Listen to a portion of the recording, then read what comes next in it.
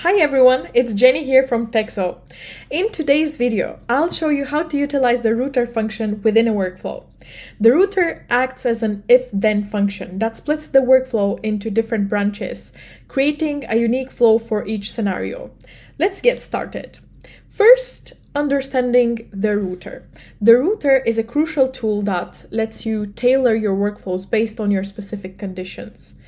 It's worth noting that you can only use one router per workflow. I will demonstrate a sample workflow over here where I have started creating a workflow whereby first I'm exporting some profiles, searching by a certain term.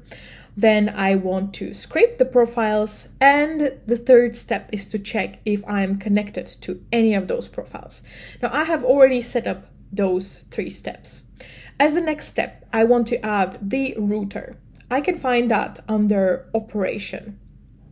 I select Router, and here I have 2 options. So one is yes and one is no. As I said, it works as an if-then function. So I can set up the router to determine if these profiles are connected to me or not.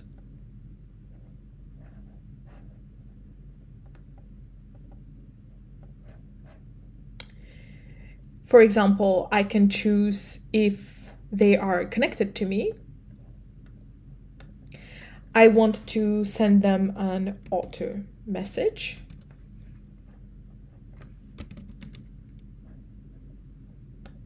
So this will be my yes branch for that workflow. Here I could also set up what message I want to send. And then the bottom one is going to be my no branch. So under my no branch, for example, if that profile is not connected to me, I would select auto connect, for example. So that will send them a request to connect with me. Configuring the router is very simple. You only have 2 options here.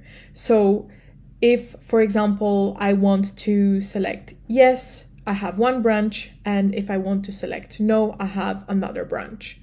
So depending on the outcome of that action, which is connected or not, I can have 2 different outcomes within the same workflow that each branch continues with a different automation. What are the benefits of using a router? So a router in your workflow is a straightforward way to customize operations and to make powerful workflows. By branching the workflow based on specific conditions, you ensure that each contact receives the most appropriate follow-up action. This is especially valuable if you have a workflow with multiple steps. And that's it. Implementing a router in TexAu workflows can make your automations more dynamic and efficient. Try it out and see how it transforms your workflows. Thanks for watching, and see you in the next one.